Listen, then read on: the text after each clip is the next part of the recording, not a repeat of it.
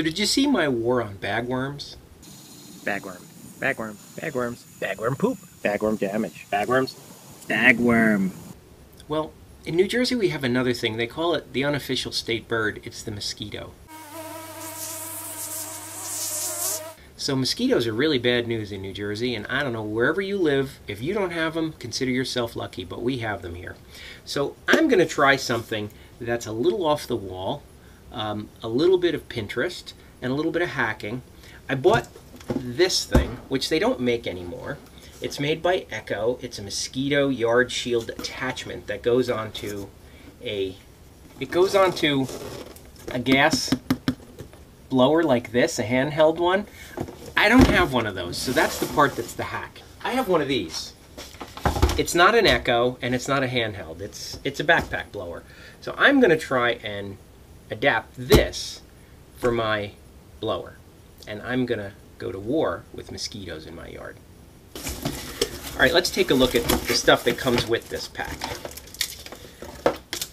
This piece goes on the end. It has where the liquid comes out and the blower makes it disperse on the plants. It's got a hose pre-installed and a little bit of a valve here that you can turn off the flow and turn it on. And here's the guts. This is the tank. Now, the way this is meant to be used is that you sling this on your back, you hook this up to here, and you have your blower, and liquid comes out of this, goes down the tube and comes out here. And that's what you use the blower for, and it blows the stuff all over your bushes, on the tops, on the bottoms. It blows it all over the place, and so that's what is really good for mosquitoes. The problem is, a lot of people complain about this and say that, well, it's really not pressurized, so it's just gravity taking the liquid down. Well, that is a problem, but I'm going to have it on the top. I'm going to try and mount it on the top of my backpack blower, so it'll be kind of behind my head. I'm hoping. We're going to see. And we'll see how it goes.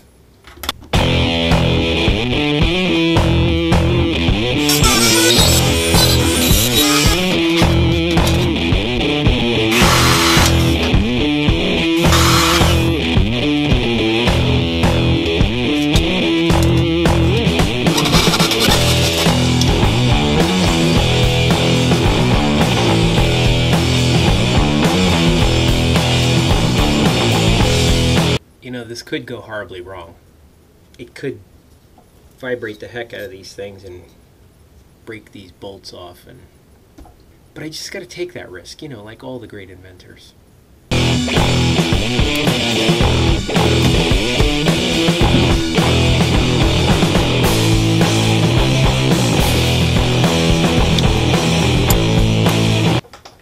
Kind of looks like Ghostbusters, right? Heat them up.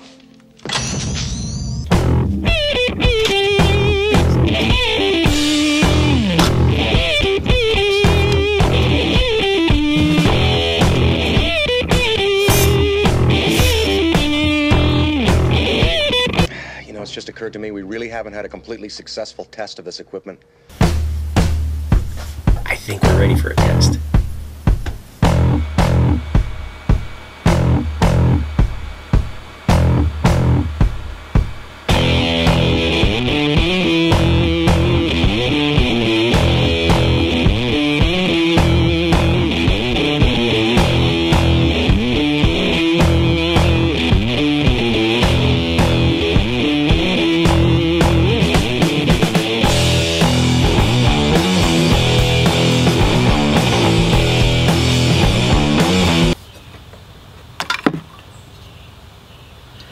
So let's talk about lessons learned. First of all, 1.5 gallons makes this really heavy. At 8 pounds per gallon, that's 12 extra pounds on top of this thing. Made it really hard to get on. I was worried about these things falling off because it was so heavy behind it. Thankful it was sitting on here. That's what prevented it from falling off. So the weight was down here. In fact, you can see some rubbing here. I'd probably have to put some felt or something like that on there, because this vibrates so much as it's going.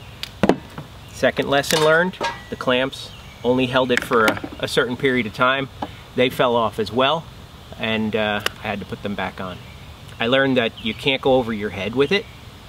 If you're spraying down low, because it's a gravity feed system, if you put the nozzle above this, no water comes out.